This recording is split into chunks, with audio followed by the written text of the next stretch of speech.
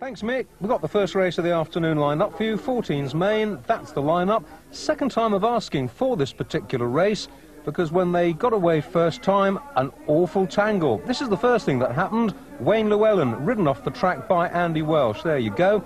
Worse was to follow. Simon Hayes bringing down the rest of the field. Crash! Wayne snuck through to no avail, though. The riders decreed a rerun. Luckily, the ref agreed with them. So, here we go again. Fingers crossed. Second time of asking, it'll be all right. The 14's main, first of the afternoon.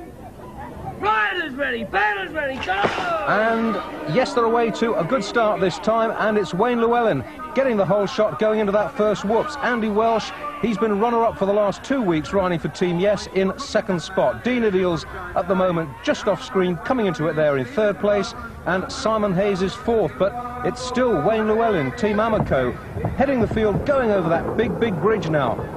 Sweeping berm, left-hander coming off the bridge, and it's Wayne Llewelyn, Team Amoco, Andy Welsh, Dean Ideals, Simon Hayes in fourth place. Over the water, Wayne Llewelyn looks to have this completely sewn up now, unless he comes drastically unstuck, but I think he's far too experienced to do that. There's Wayne Llewelyn over the line, Welsh second, Ideals third, Simon Hayes, Team Hutch fourth, Nigel Kenning 5, and Derek Owen 6.